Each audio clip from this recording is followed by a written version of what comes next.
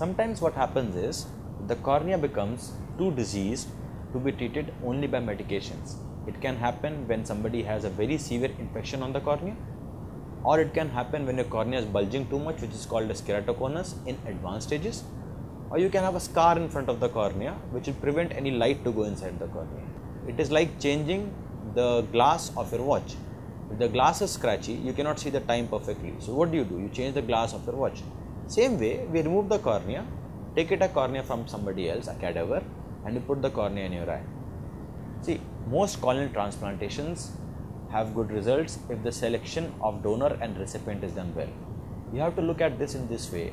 The success rate of corneal transplantation is better than most of other solid organ transplants. However, it is not as simple as a cataract surgery or some other procedure. So you have to have preoperative and post-operative precautions, plus a long-term medications have to be given to patients.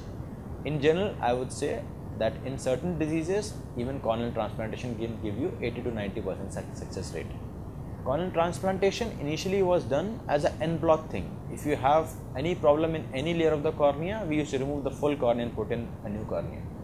Recently, we have come up with something which is called as component corneal transplantation. Let's say, for example, your eye has a disease in the lower part of or the inner part of the cornea. We don't need to change the full cornea. We just remove that part and put in a new part which matches that particular part. So it is like a targeted treatment now, which we call as component corneal surgery.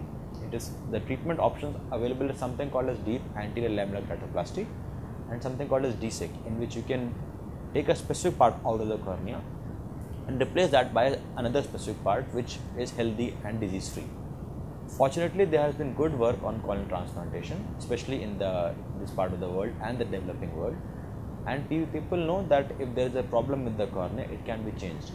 However, what I will suggest is that if you have been diagnosed as a problem which is not treated with medicines in the cornea and you are seeking an advice for corneal transplantation, you should get it done by somebody who is very experienced and has done multiple corneal transplantations before.